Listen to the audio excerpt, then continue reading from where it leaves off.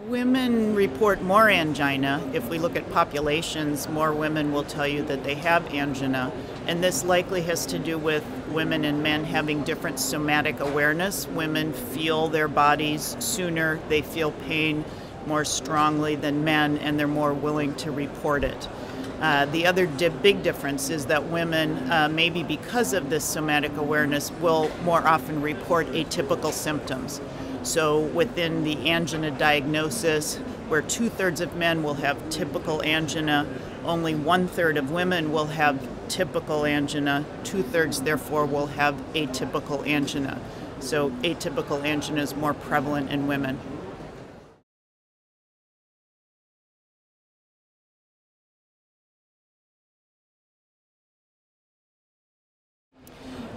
It is not a benign condition. It is associated in our Women's Ischemia Syndrome Evaluation Study, fondly known as WISE.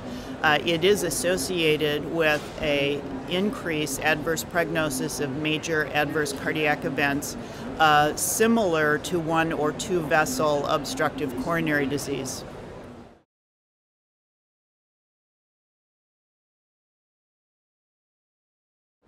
Probably the most important findings of the WISE study have been the appropriate diagnosis, so detection and then diagnosis of coronary microvascular dysfunction, defined as a limited coronary flow reserve to adenosine, or defined as abnormal endothelial function to acetylcholine. And that this is prevalent over half of the women with no obstructive coronary disease, but signs and symptoms of ischemia have this diagnosis. And then number 2, that the prognosis is adverse and comparable to 1 or 2 vessel obstructive coronary disease, and therefore needing treatment.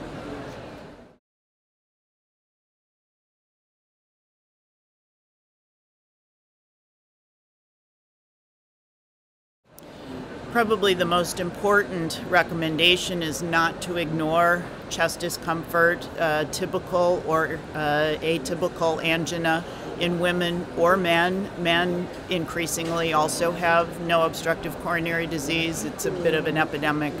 So number 1, don't ignore it. Number 2, it is a vital sign. Patients with persistent chest discomfort that is not diagnosed as GERD or gallbladder or esophageal spasm likely is cardiac and should be further investigated, and then referral to a cardiologist if possible, and then diagnosis made, or treat presumptively. Try nitroglycerin or calcium channel blockers, try beta blockers empirically. If there is a good response, again, these are safe and effective drugs. This is not overtreatment for this very prevalent condition. Thank you very much. Thank you.